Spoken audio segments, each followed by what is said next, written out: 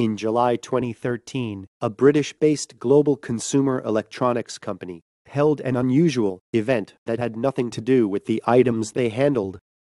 Called Airborne 2013, the event was a kind of game in which the person who makes the best flight by making anything flying machines wins.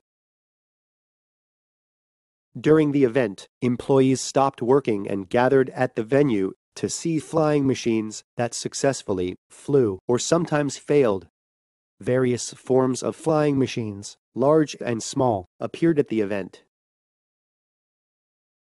This is a 2013 sketch of the annual Dyson Challenge event held by Dyson, a creative company that surprised the world with its groundbreaking products such as multiplier fans, bagless vacuum, and silent hairdryer.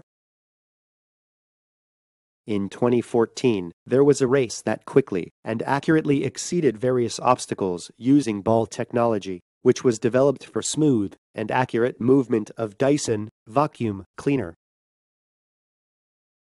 And in 2015, there was a race that wireless-controlled mini-cars made of cardboards quickly passed various obstacles such as hills, sand, water, and flames.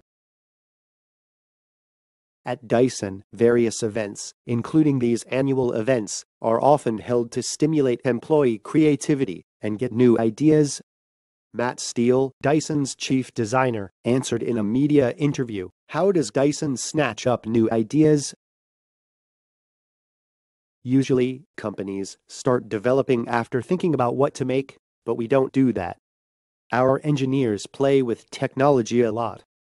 In the process, we come up with an idea, and we think about how we can connect it to the existing product, and we create a new product.